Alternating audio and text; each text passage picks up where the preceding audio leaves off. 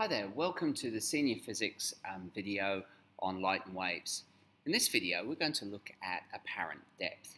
Now, have you ever wondered that when you look into a fish pond and you look at the fish swimming around, or you look at the stones at the bottom of the pond, they always seem to be a lot closer to you than they really are. And if you went to try and grab a fish, you'd actually miss it.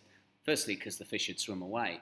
And secondly, your perception of where the fish actually is to where the fish really is, there is a difference. Now, what we're going to do in this video is try and explain why that difference occurs and how can we calculate either the actual depth of the object or the virtual image depth based on the media that we happen to be working with.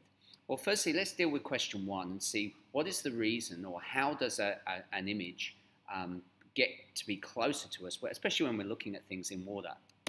Okay, so here we have an example. We've got a water layer, which is shown by our blue line, and that's going to be separating off our two media, air at the top, water at the bottom. We've got a person who's going to be looking at a fish. Now, the fish obviously is our object, and the person obviously is the eye. Now, from the object, in order to see the fish, what we've actually got is reflected rays from the sun, which is going to be hitting the fish and bouncing into that person's eyes. So we'll take a couple of reflected rays from the same point of the fish. So here's a reflected ray, which I'm going to then refract against the normal into air. Now, obviously, remember it's moving into air, so the refracted ray is going to be greater. I take another beam going from exactly the same point. Now, this is going to be at a different angle of incidence to the normal, as you can see there. So I'm going to get a different angle of refraction. Now, at this point, where the eye is, the beams do not converge. They do not cross, so we don't get a real image. So what we actually have to do is track back from each of the refracted rays. So I track back with the first one, I track back with the second one, and you can see the 2 points cross. Now, the point where they cross is where our virtual image is going to be formed. And as you can see, our virtual image is a lot higher than the actual objects. What actually happens is our brain doesn't take into account that it's going undergoing refraction as it moves from one media to the next.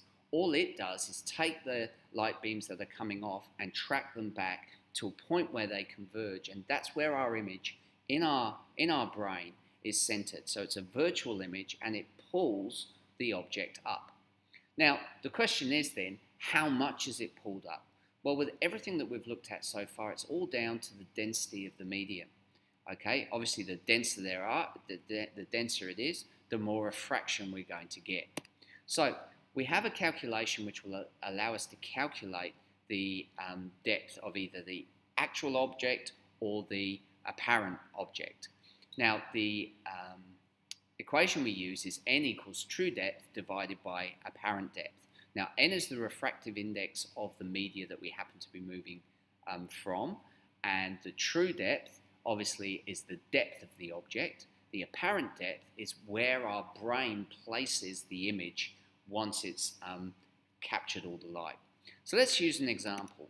So here's an example. I've got to find the apparent depth in water, which has a refractive index of 1.3, and the true depth of the object is 2 meters. So it could be a coin sitting at the bottom of the pool 2 meters away.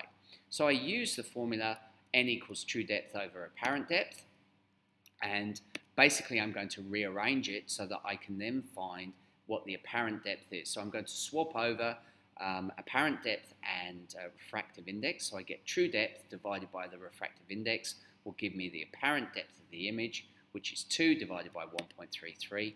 So my image is going to be 1.5 meters from the surface. So basically it's half a meter higher than where the object obviously is. Now, if you go on and in this post on the course, if you go on, I've done another example video for you of how we can work through a more complex answer, but it's fairly straightforward. So n equals true depth over apparent depth will give us the calculation, and then we need to understand that as the beams are refracted away, our brain tracks back to a point where they converge, and that's where our image is, and that's why it's always higher. Okay, well, I hope that makes sense, and join me again. Thank you for watching.